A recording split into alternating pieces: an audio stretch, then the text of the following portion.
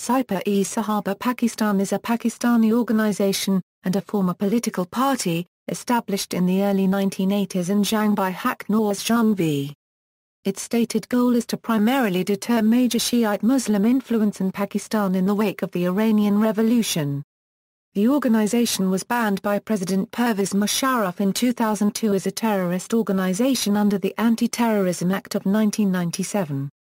In March 2012, the government of Pakistan banned Sipah-e-Sahaba again. The Supreme Court of Pakistan removed this ban in November 2014. History: Haq Nawaz Jhangvi, Zia-ur-Rahman Farooqi, Isa al-Haq Qasmi and Azam Tariq, formed the Sipah-e-Sahaba in 1985 originally under the name of Anjuman Sipah-e-Sahaba.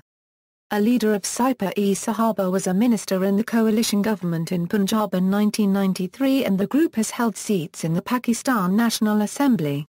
When Jhangvi was assassinated in 1990 by presumed Shia militants, Zia-ur-Rahman Farooqi assumed leadership of the group. Farooqi died in a bomb explosion on January 19, 1997 at the Lahore Session Court.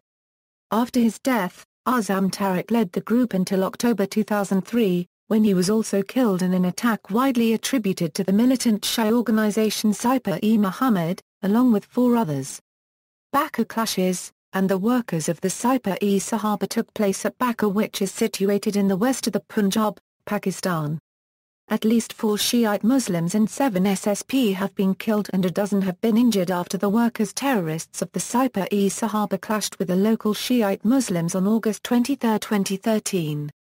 The clashes between the banned Sipah-e-Sahaba and Shiite Muslims happened in the town of Kotla Jam and Daraya Khan. The conflict followed a protest rally held by the banned Sipah-e-Sahaba, where the militants of the banned outfit were chanting slogans against Shiite Muslims. They were identified as Safdar Shah and Imran Shirazi of Daraya Khan and Ali Reza, Khan Muhammad and Kamran Mualla of Kotla Jam townships. The affected unregistered trademark S residents rejected the media reports that it was a clash between 2 religious groups. They warned the media persons to desist from equating peaceful residents with the sectarian and fanatic terrorists. They said it was an armed and provocative attack on peaceful population. They said that self-defense was their legal right that they opted for. The victims unregistered trademark families and friends have gathered at Hosseini Chowk roundabout of Baka district to protest against the attack on their houses and unarmed people. After the situation, the Maliwadat-e-Muslimin, Shia Ulama Council, Imamiyah Students Organization condemned the clashes and have declared 3 days of mourning. Also, the then Chief Minister of the Punjab Shahbaz Sharif took notice of the situation, saying those who had broken the law will be dealt severely following the arrests of the terrorists belonging to the defunct organization.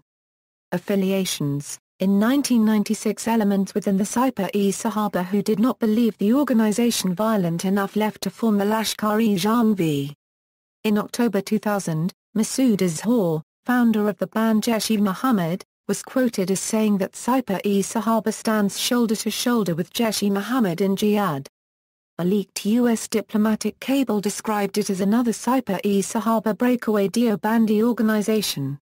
A diplomatic cable, originally dated October 23, 2009 and later leaked to the media, from the U.S. Embassy in Islamabad indicated that Qari Hussain, a leading militant of the Tehreek-i-Taliban Pakistan, had roots in the defunct Sipah-e-Sahaba and that many of the Taliban unregistered trademark S-foot soldiers are from Sipah-e-Sahaba ranks. According to Amy Meshroul, Al-Sunnat wal Jamaat is a front group for SSP, and is also banned in Pakistan. See also: Terrorism in Pakistan, Taliban. References